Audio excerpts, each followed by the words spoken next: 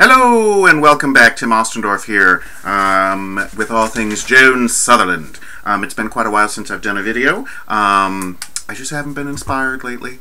But tonight I finally, with Joan Sutherland being my favorite, am getting around to doing a little bit Lucia de l'Amour. Big surprise, right? You know, she made a big splash on February 17th, 1959, and then she was a international star the next day. Oh, and if you're watching me for the first time, hi, Tim Ostendorf, Baritone and innkeeper at the inn at crystallake.com. Well, that's the website, actually, you know, well, anyway. And Joan Sutherland is my favorite soprano. And so tonight, and actually in honor of Lucia, I have a lovely blood red glass with a tasty, tasty treat. Even though we're not doing the mad scene, we're going to do our first act aria. But not only is the glass red, so is the cocktail. It's a little ruby red grapefruit vodka, a little grapefruit liqueur, and I think it's called Hypnotique, and then a little red raspberry liqueur from the Flag Hill Winery place somewhere here in New Hampshire. And so I played a cut from this CD before. It's a gala CD of all live performances, and we're going to hear the first act aria, Regnava nel silenzio. And it's a little misleading because on here it says that it also includes the recitative Ancora non giunse, which it does not. And it also does not include the 28-bar harp solo, thank goodness. Actually, it's a very lovely solo. It just goes on for a little too long. And what do you do? What is the soprano to do for 28 measures of wandering around the stage on a darkened stage? Anyway, you know what I'm trying to say. But let me read. The translation is very funny. It's very 1800s. The recitative, which we'll not hear, Ancora non giunse, hath he forgot me? Imprudent, her little helper or assistant or friend Alice. Sometimes she's displayed as like a confidant, and sometimes it's like she's a maid. So I've seen her played as like an old craggy, you know, wench practically. But anyway, so Alice says, Alice, imprudent, to ask him hither.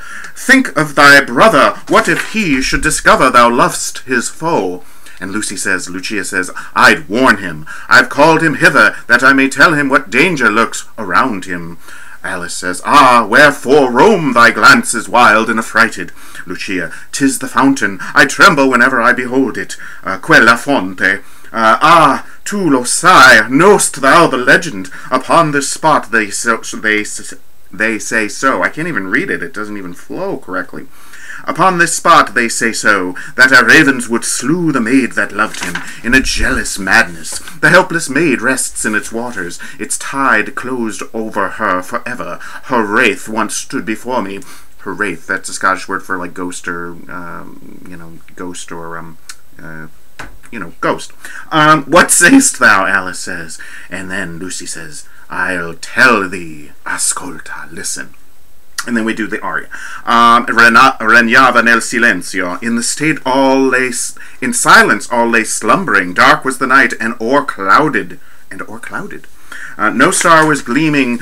The pallid moon in veils of storm was shrouded, when on the air a sigh was born, and then a sorrowing wail. I saw her on the margin of the tide, by the edge of the water, on the margin of the tide. Ecco sul quel margine. There stood a shadow. Ah! She moved her lips as if to speak, but I, alas, could not hear her. Then, as in warning, she waved her hand. I did not dare draw near her, and while I watched her motionless, she vanished from my sight, and o'er the streamlet's silver tide shone forth a lurid light. Blah, blah, blah, blah, blah, blah.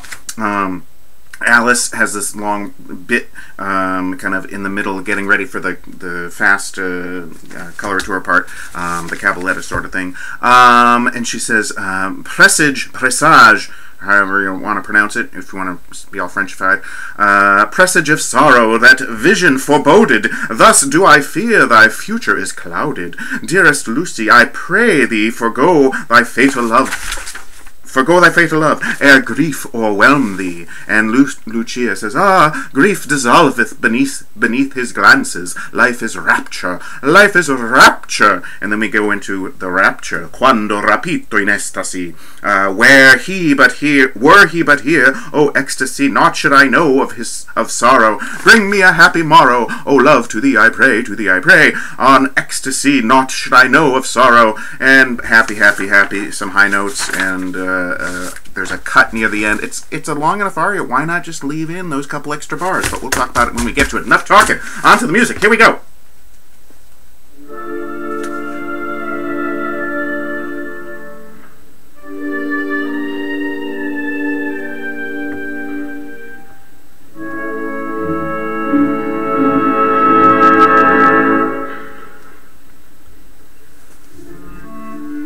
Oh, and you'll notice I shaved and I just got a haircut today.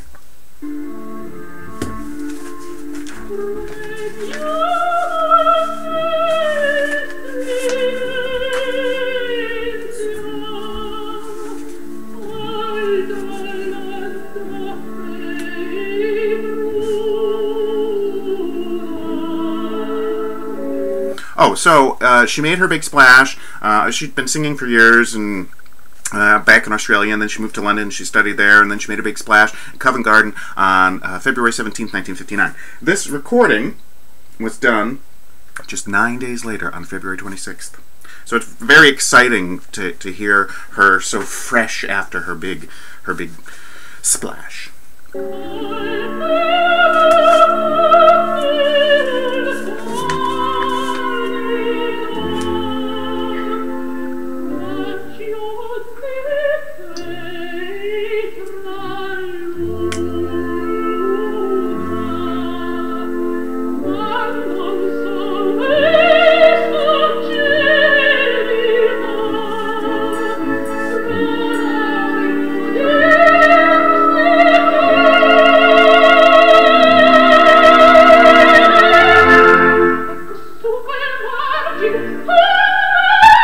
Did you hear her? The voice trembles. It's just so exciting, and I love these early recordings where it's not it's perfect in its imperfection. There's this little tremble in the voice, which ecco su quel margine. Well, let's see if we can hear it.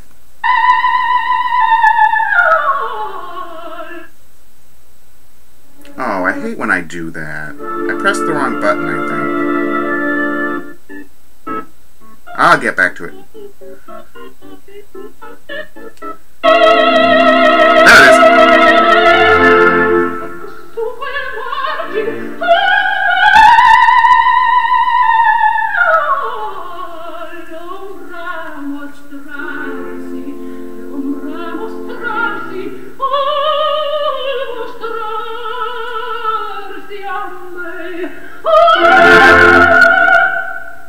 And even that there's a little tremble to the voice. I don't know if she did it on purpose or if it just she was, you know, she wasn't hadn't achieved Joan Sutherland yet, where everything was kind of flattened out and perfect.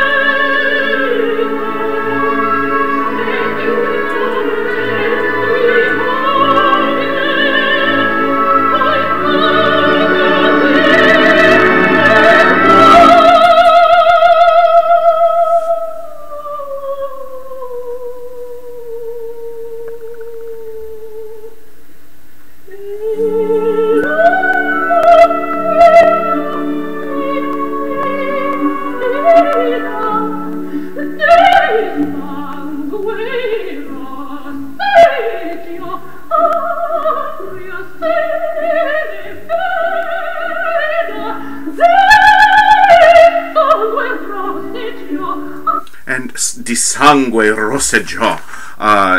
Just love those words. And sangue, blood, obviously. And we'll get more sangue when we do the mad scene another time. But that is really long, especially since I like to talk so much. Anyway. Those trills.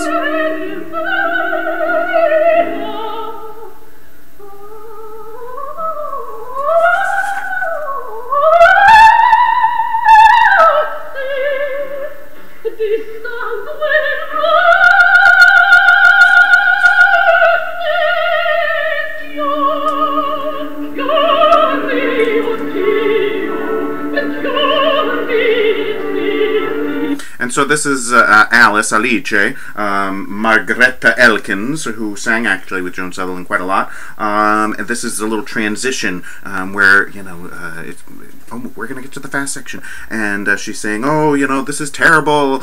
You should be careful. And then it's almost like a little mini mad scene. Like, you know, she's just, she doesn't care that her brother is going to, you know, is forcing her to marry somebody else and all that other stuff. By the way, and the conductor is Tullio Serafin. Who was quite elderly by that point, but he very famously, well, he was a very famous conductor and also conducted Maria Callas a lot, blah, blah, blah. Okay.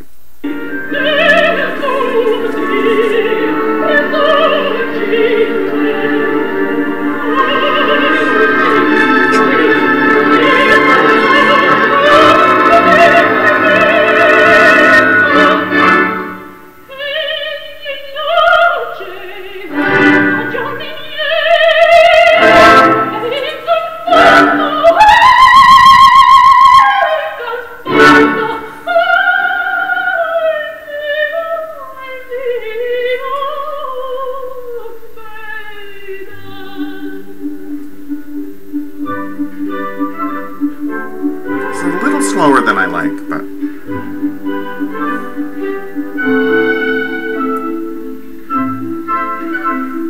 because she's singing of ecstasy, and she's like, come on, speed it up a little, right? Strings and harp. Trill.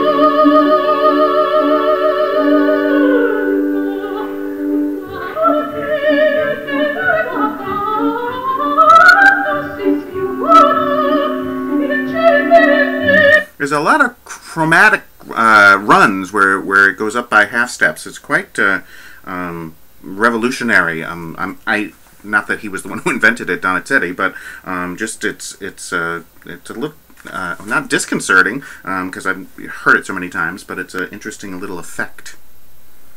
Like maybe she's starting to go crazy already.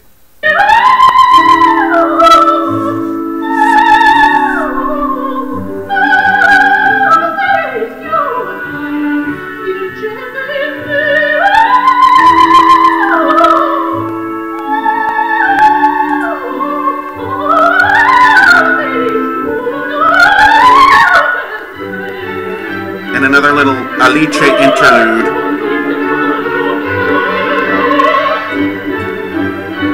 Oh, you're gonna regret this day, she's saying.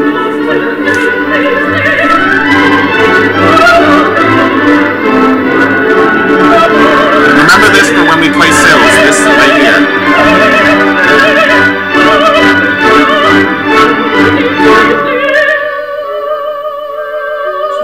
D, normal, right on staff there.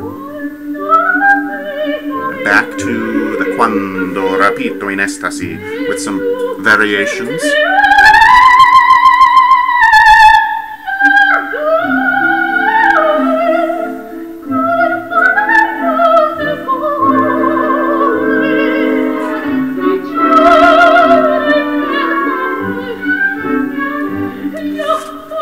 Harpy,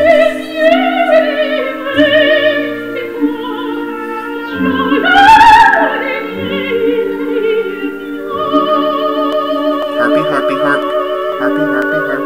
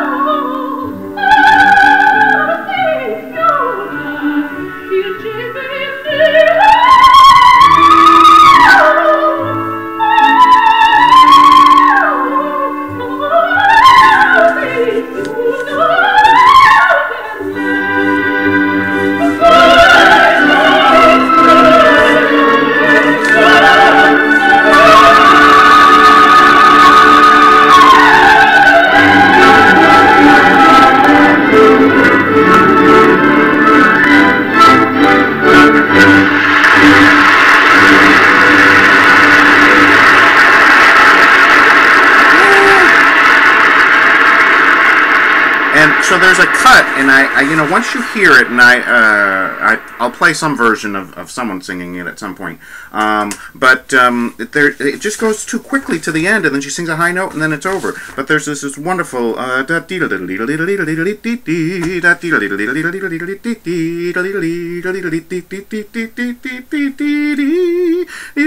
then she does that again, and it's just this great little transition back to the ending. So I don't know why they cut it. It's, I don't know, maybe it's 50, I didn't count it out, to 15, not even 15 measures maybe, I don't know. It's not very long. I don't know why they cut it, and in most performances, I don't know if they still do, but back then in 1959 they certainly did. And on most of the recordings I have, because we're going to hear Beverly Sills next, even on her studio version of that aria, they cut it. And but on both their complete, I haven't listened to her Joan's earlier version in a while, but I'm pretty sure in Joan's first complete Lucia and her later one with Pavarotti and Richard Bonning conducting, I know that one I just recently listened to, and she does sing that cut version that I just talked about, and Sills does it in her version, the complete recording. But anyway, enough about Joan Sutherland, because we're going to get on to Beverly Sills. So, Tim Ostendorf signing off till the next time, and I hope you're glad to have me back. Oop, wrong clicker.